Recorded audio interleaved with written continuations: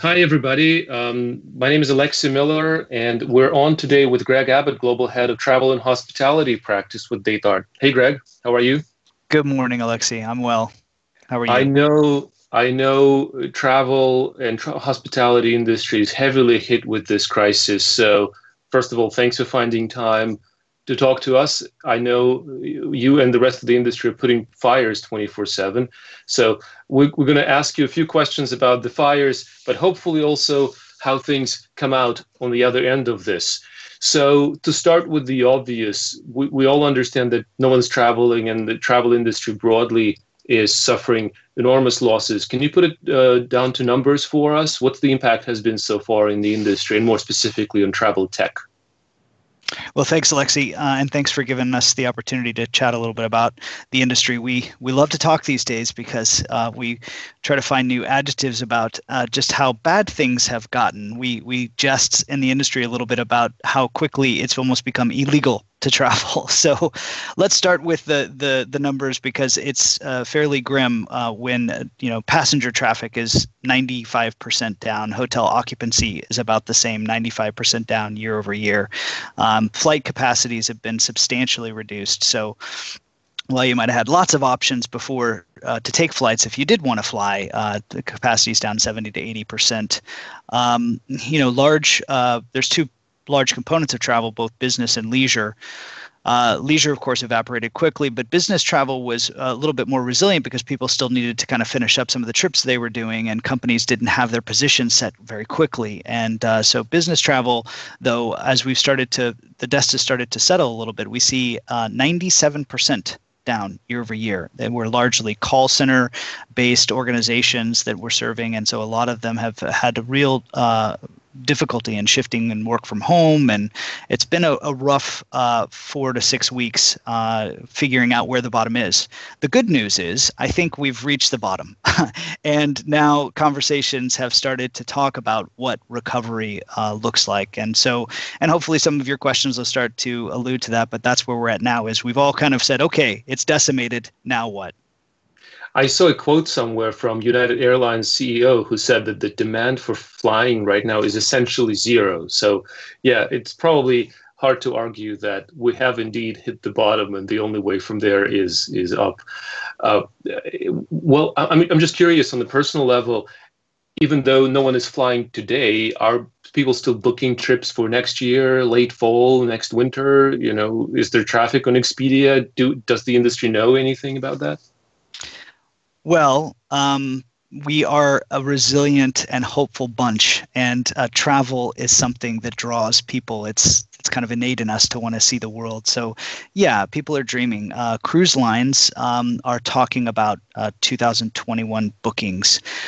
Certainly, what you've seen is the industry as a whole has started to implement a lot more flexibility in travel planning as a response to this. So a lot of the airlines have come out and they've said, look, if you're booking for future, we'll waive changes, we'll be much more flexible.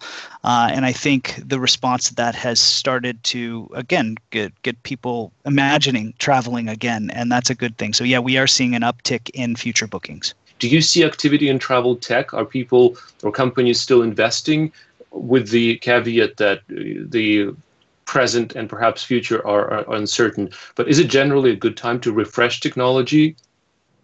It's a great question. And it's really time sensitive. So at the initial onset of the crisis, it was a lot of firefighting. Everybody's call volumes were up significantly. And, the fight was how resilient can our systems be? How can we handle the volume that has sort of, unfortunately, a cancellation volume? So one of the very first things that we started working on with some of our clients was how to handle queuing of cancellation and how to take some of the manual components of cancellation and automate those things. So it was kind of building under crisis and really being flexible and quick and resilient in response to the situation. Again, as the dust has started to settle, what you have is those that are in a cash position to be able to invest or who were able to quickly convert to some amount of liquidity for their businesses are seizing the opportunity to we have this this expression, you can't change the engine in the plane while it's flying. Well, the planes aren't flying. And I'm not talking about the physical planes themselves, but I'm talking about the technology under the hood for a lot of the distribution and inventory systems that are out there.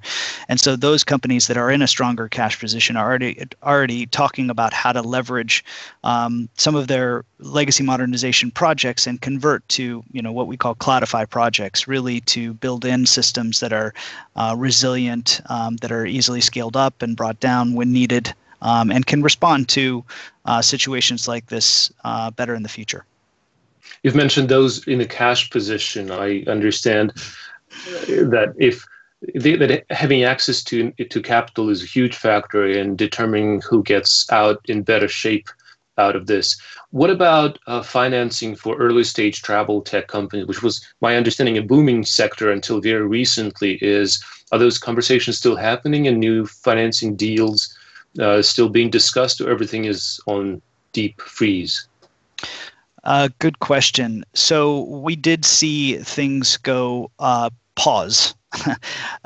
Conversations have started. There's, we recently held a webinar to really continue to engage in the community, both at the startup level, mid and large scale companies, and each has a bit of a different position depending on where they're at. Those companies that were in the middle of seed rounds a lot of times have paused them just because until things start to normalize, I wouldn't say get back to normal, but start to normalize. A lot of the private equity firms have paused, and they're talking about Q4 or early 2021 for things to loosen up. But I think right now everybody's looking at how steep the recovery curve will be, or how relatively flat the recovery curve will be. On the subject of recovery, I know there's been a bunch of interesting conversations internally about travel industry being sort of united in ways that were not realistic before with healthcare, and then travel and healthcare will kind of go hand in hand. Can you talk about that? What do you see happening? What kind of healthcare features being discussed with relation to future of travel? Yeah, good question.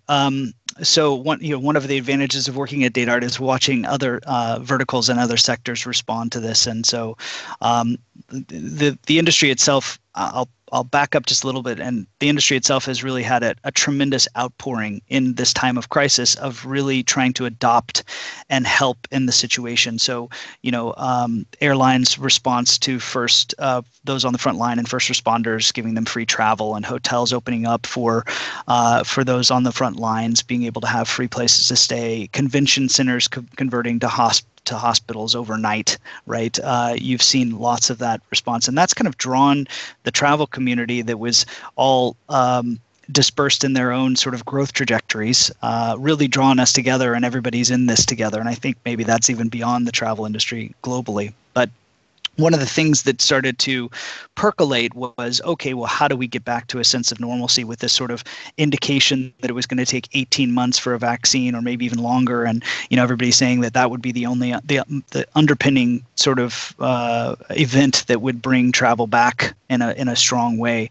And so a lot of the thought leaders started gathering around the concept of how medtech and really looking at gates and ports in a new way, and I'll talk about this using 9/11 as an analogy, but it was really around how to bring safety and security back into the psychology of travelers, right? And TSA was sort of the response to that. And so now it's a different type of battle, a different type of enemy, and it's that psychology of having security of health as you travel. And so you see some response like Emirates Airlines, who's always on the front line of adoption, looking at medical testing before flights. And we have been chatting with a number of the providers in terms of who provide, let's say, fast lane kiosk technology in the industry, to think creatively about how it might tie in with healthcare systems to look at preventative measures, that would suppress the spread or allow for quick response when there's an indication of an event in a particular location, and how they might respond to those things. So the long, I guess the short answer to my long monologue there is that I believe without a doubt that there will be a tie-in between MedTech and TravelTech in the coming future. Lots to discover and lots to do there. And to finish, personal question, when we can travel, where will you go first? Well, my family has hopes of its late summer vacation to the South Pacific. We will see if that happens. You haven't canceled September. yet? Haven't canceled yet. Keeping the fingers crossed. We'll see if that happens. I really hope it does.